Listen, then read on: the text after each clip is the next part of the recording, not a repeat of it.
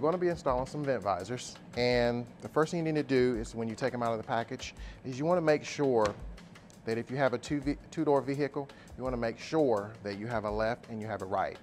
And usually they're stamped right here on the outer portion, or they could be on the back side right here on the inner lip. You want to make sure that you have a left and you have a right, and if you have a four-door, you want to make sure you have two lefts and two rights. So always check your product to make sure you have it all there. And secondly, what you want to do is you want to do a test run. And what I mean by a test run is you just want to take your product and just kind of sit it up to the vehicle, get an idea of where it's going to be attached to. A lot of people, they'll take the tape off and just stick it up there. And once it's there, it's going to be very hard to take it back off and hope that it sticks again. So always do a test run first with your product. Of course, I've done my front, and of course you want to test your rear to make sure everything clears. We'll test fit it. Like I said, you just get an idea where it's going to go at. And another thing is always you can kind of use your top portion as a guide. And then on the inner side, usually try to keep the same equal distance on both sides before you apply them. After you've test fitted your product, you want to make sure you go with, there's some alcohol pads that comes in it. You want to clean your surface. It's very important because a lot of time these things come off, and it's only because of the fact that they're not cleaned properly. And where it's going to stick at is where you want to make sure you clean it real good. And that's on both sides.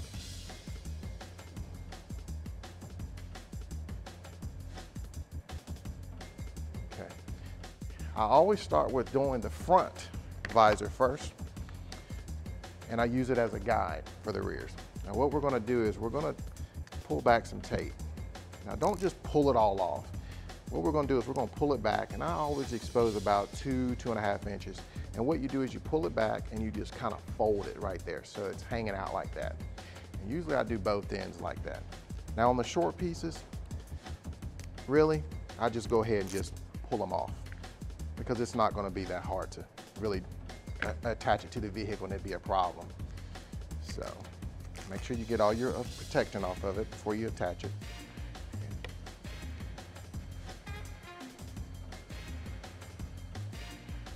You don't really have to blow it, that just speeds up the process a little bit.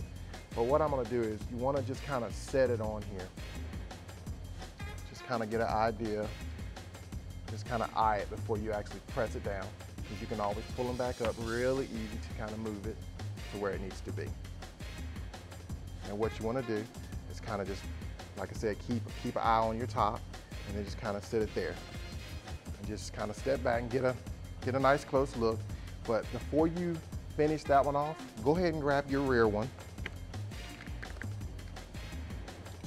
And you're going to pull that tape off just like you did on the front one.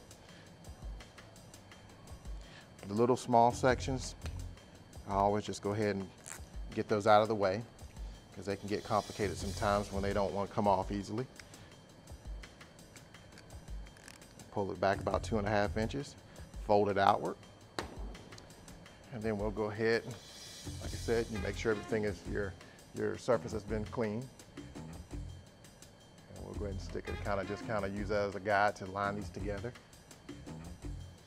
And like I said, before you go all the way on with them, I just tack them up there and kind of stand back.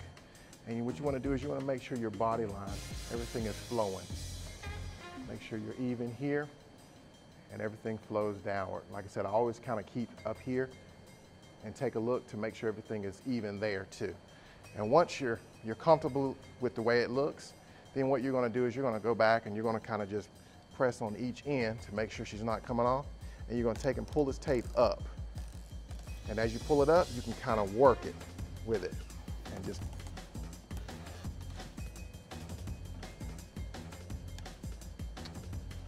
and that one's on.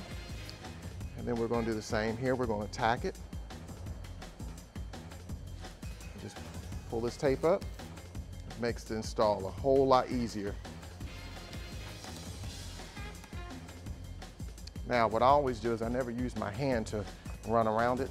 Get a soft towel, and you want to just apply right where that tape is, all the way around here, pressing it down so that tape really sticks to the truck. Same here. And then, like I said, you just wipe it off. And when cleaning these, always use a soft towel. Using a rough towel could put very fine scratches, and if you're anything like me, you don't like scratches. So, and there you go. And that's how you install your vent visors.